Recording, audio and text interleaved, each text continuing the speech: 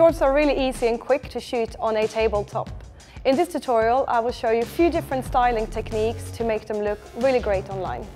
I have two different shorts with me here today.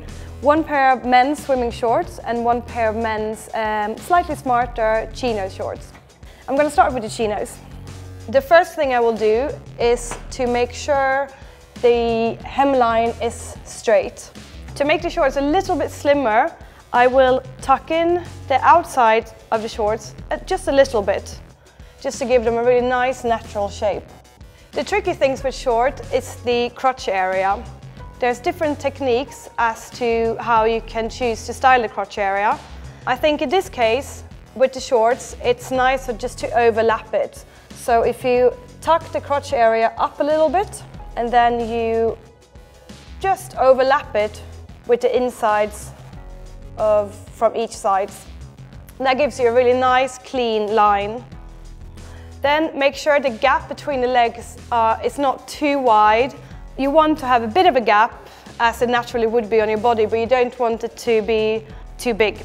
And then make sure the bottom of the shorts, both the insides line up and the outsides line up.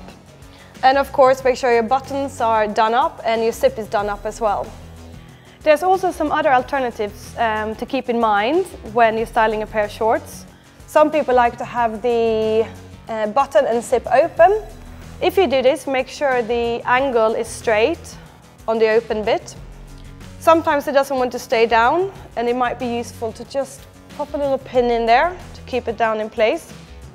This, I think, works best if there's an interesting lining on the shorts or if there's any detail you want to show on the inside. Another technique that can be quite useful is to use a bit of tissue paper to stuff the shorts to give it a little bit more volume and that kind of 3D effect. I folded some tissue paper. I'm going to pop some into the legs. I also want to place some along the hemline. Once you put the tissue paper in, you style them.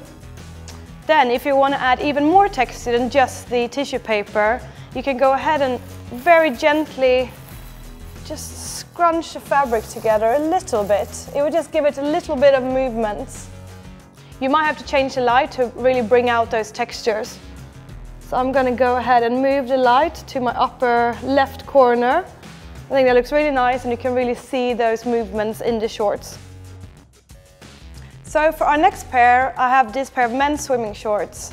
You will style these exactly the way you did with the chinos, by tucking the sides in, making sure the hemline is level and showing a little bit of gap in between the inner thighs.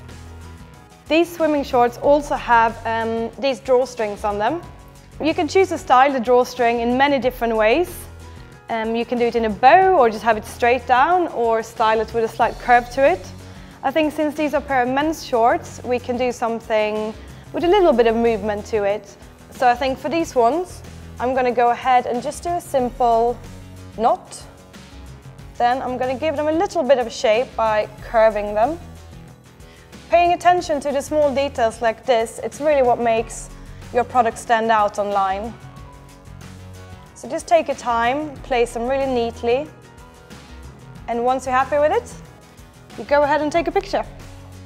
As you can see, there's many different techniques that you can use when styling shorts. Use the techniques I've shown you here today and really pay attention to those details, and all your shorts will look great online.